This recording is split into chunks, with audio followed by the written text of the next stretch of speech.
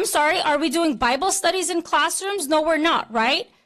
So why is this a certain agenda being pushed into the classrooms? I'm here to bring awareness to the emails that had surfaced earlier this month. The one I find most disturbing of all is of a third grade teacher trying to talk about sex with 8-year-old students. These are 8-year-old children that she is trying to hold a sexual orientation class with. A parent shared their concern and their objection to it and pulled their kid out.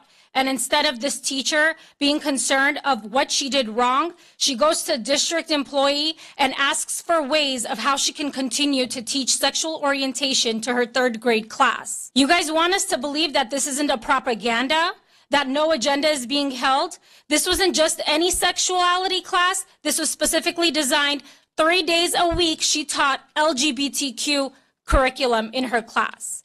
It raises the question, how many of those students are excelling in that classroom? Is everybody in that class getting A's in math, English, grammar, social studies? That we can dedicate 3 days a week to teach 8-year-olds about sexual orientation?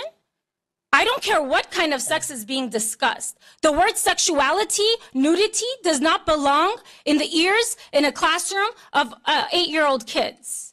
And when a parent showed their concern, what does this teacher do? Completely disregards and goes behind the parent's back trying to find ways of how to continue these lesson plans. The level of disrespect that has been shown to Christian conservative parents is becoming very obvious.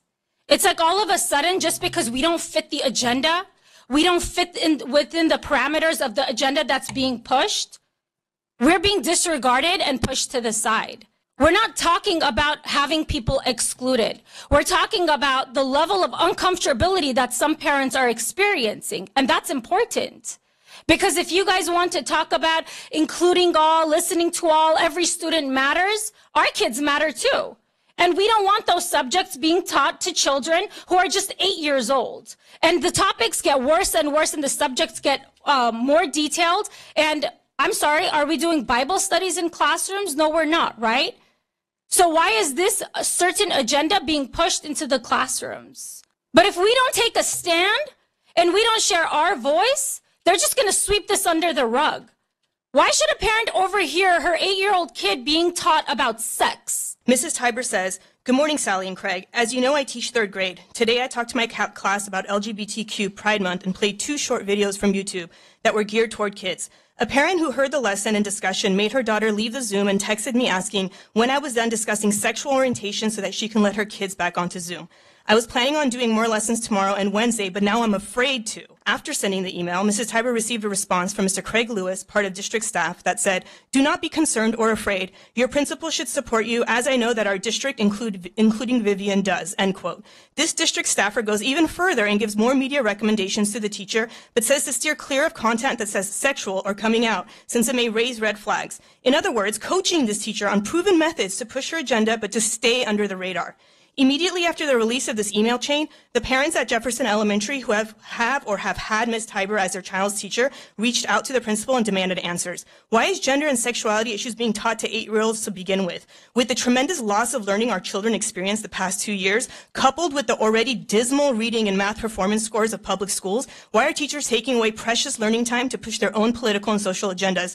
In what realm should 8-year-olds be discussing topics around transgenderism, lesbian, gay, queer, and coming out? All words which were repeated many times in these videos. As a parent, I demand an investigation into this matter, the teacher, and the district as a whole. The lid has been flipped, and the level of systemic indoctrination is abhorrent.